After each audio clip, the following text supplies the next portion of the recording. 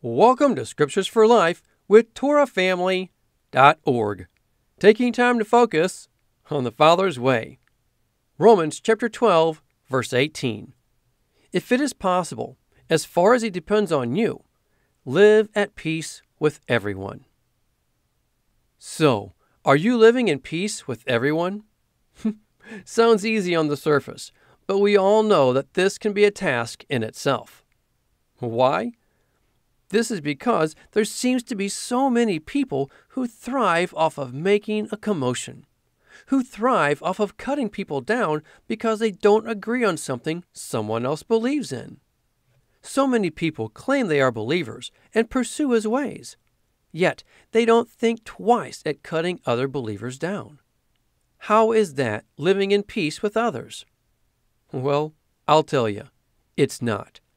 These people create tension, unnecessary strife and discord in the body of Messiah. And for what? To make themselves look good by putting others down?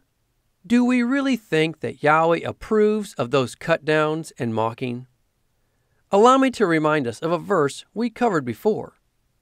Matthew 12:36. But I tell you that men will have to give account on the day of judgment for every careless word they have spoken.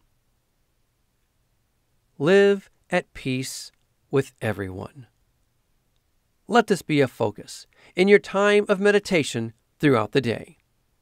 Until next time, Shalom.